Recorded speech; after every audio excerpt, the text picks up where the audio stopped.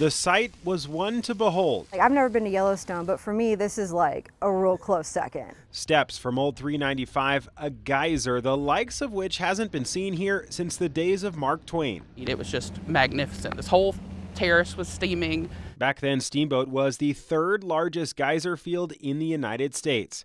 Most of that activity went underground until just recently. Last year, we showed you the mineral-rich water percolating, but a few weeks ago, it was ejecting water about 30 feet high to the height of the telephone pole.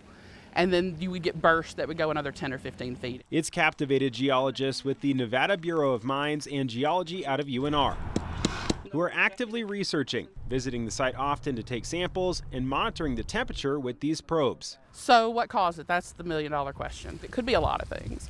There's been a change in the water table in South Reno. When this area moved from more agriculture to more housing, the water table may have risen. We could have had a little micro earthquake and it could have shaken one of those fluid channels. There is geothermal production in the area. We're not ruling that out.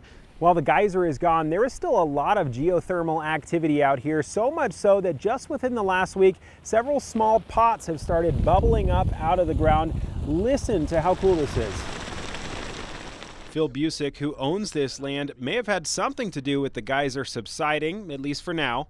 We poured cold water just through a garden hose off the building, and after about a half hour of doing that, it settled down. His building is just feet away from this incredible natural phenomenon. And not everybody has a geyser or a fissure bubbling hot water in their backyard, so it is something special.